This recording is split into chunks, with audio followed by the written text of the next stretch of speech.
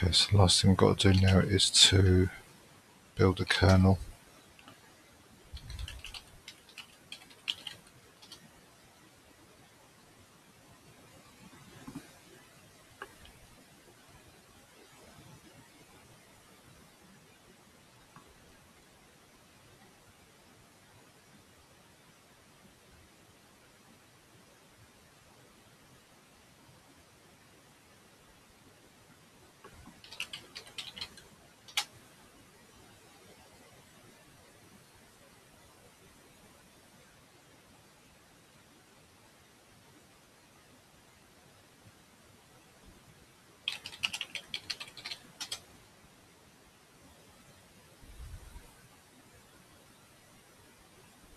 So I'll make a default kernel, default config, and then we will first of all check these kernel settings using make.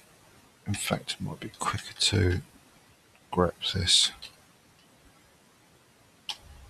So sysfs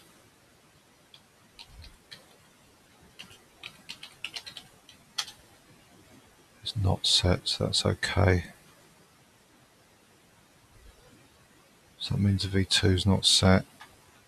F handles the next one.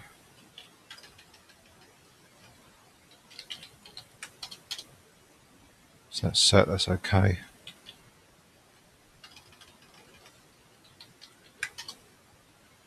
So config order is set and needs to be unset, so we do need to go into make.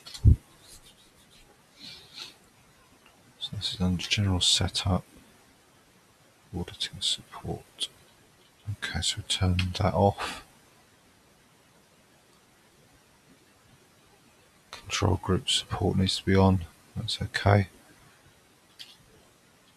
Processor type and features.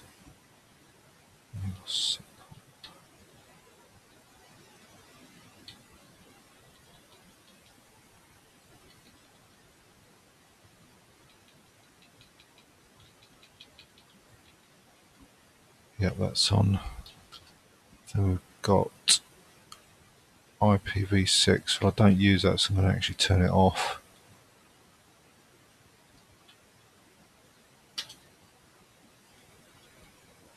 Networking options.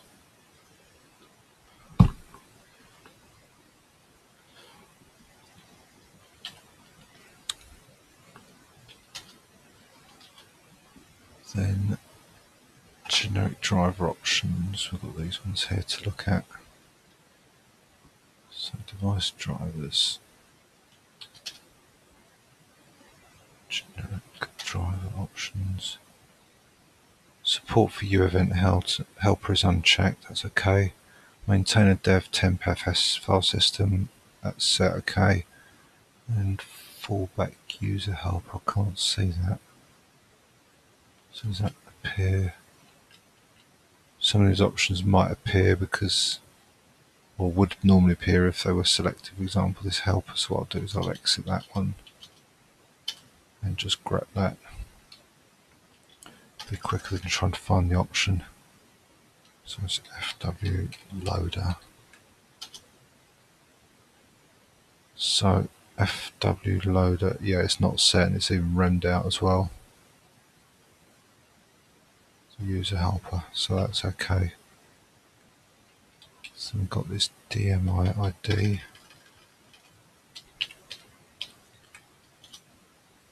So that's set, so that one's okay. Then we've got these two here.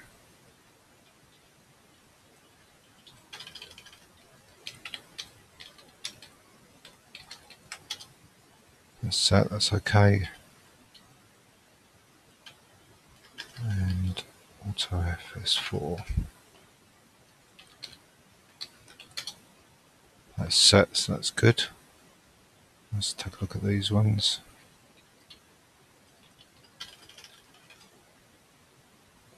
FS.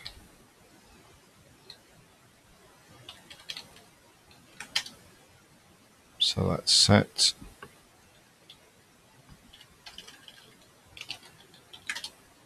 and that one's set, so that's good. And lastly is this one we need to look for.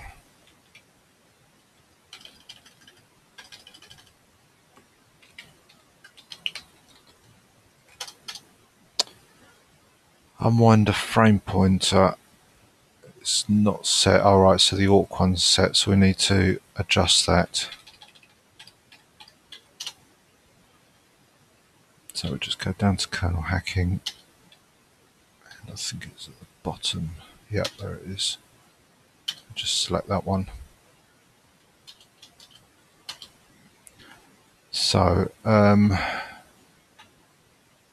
it does say the IP is not strictly required, but it's highly recommended. Okay, so perhaps I should put it back in.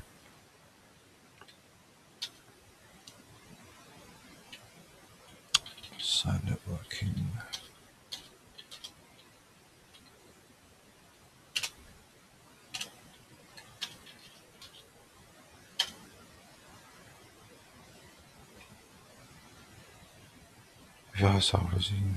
Right, so we've got to check this option here. I did notice as I was whizzing around that the EFI option did seem to be set okay, so let's just check this one, because it's mentioned specifically, and it is set, so that's okay. Right, so now let's check the DOSFS tool requirements. So this is file systems, DOSFAT file systems, so it needs MS-DOSFS support, we've got that, and VFAT support, we've got that, so that's okay. So we're done with that tab, and now I've done that one as well. We need to just check what the hint says. So we need to go back to the top.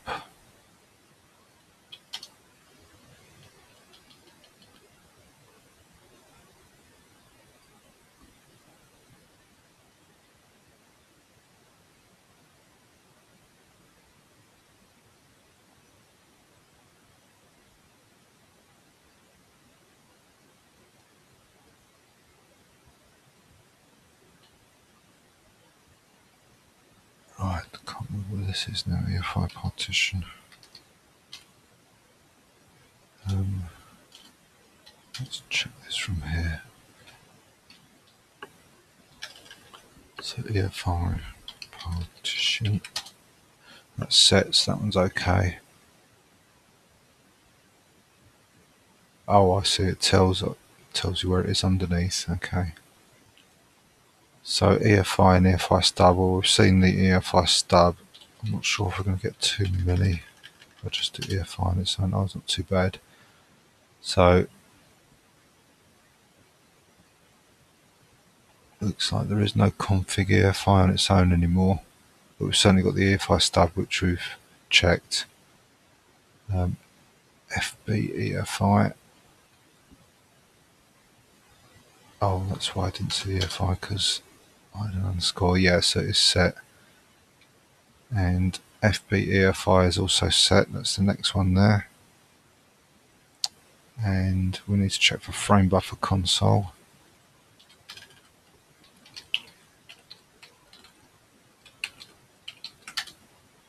So that's set. That's okay.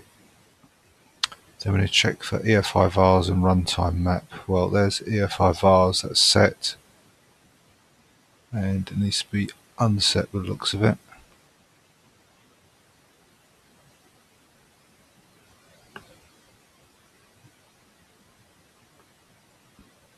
And the runtime map is set to yes, so we need to modify that.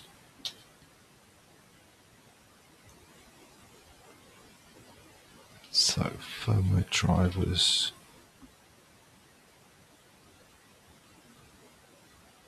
Firmware drivers, there it is.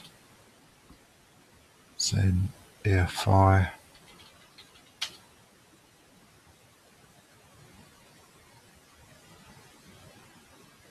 So we can just check that's the one, EFI vars. And EFI vars is the one that's got to be unset.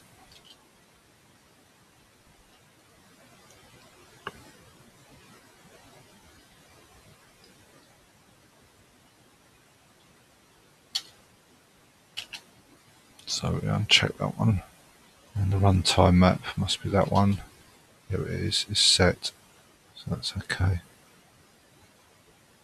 Then the last one looks all penultimate one, is it? Maybe the last one. Under file systems, sudo file systems near the bottom. And we want the UEFI variable systems that can be set to yes or module. I'm actually going to build that in. I think UEFI var FS, yep. Oh, I see. So this replaces the one that's been disabled here, the UEFI vars. So it's saying there's a limit on the old one.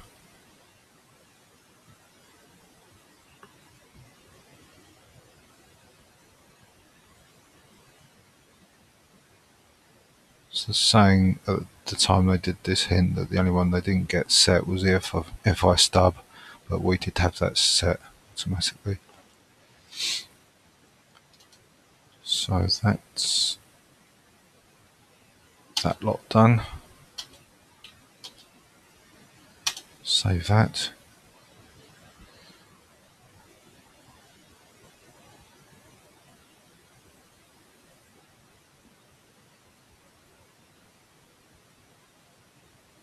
Okay, so the next bit's about installing grubs. So what we need to do next is to build a kernel. So let's just see how long that's going to take.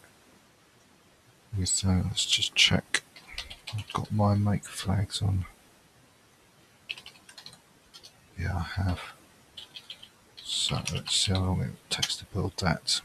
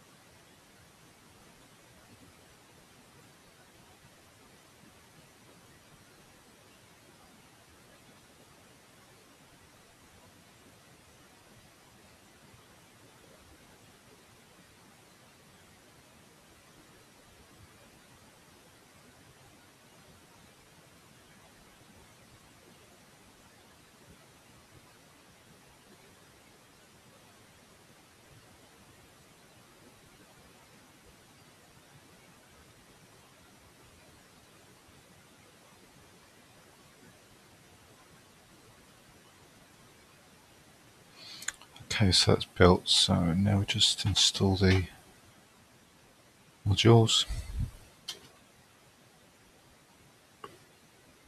and copy the kernel, system map and the config all into the boot directory. Now we can install the documentation for the kernel.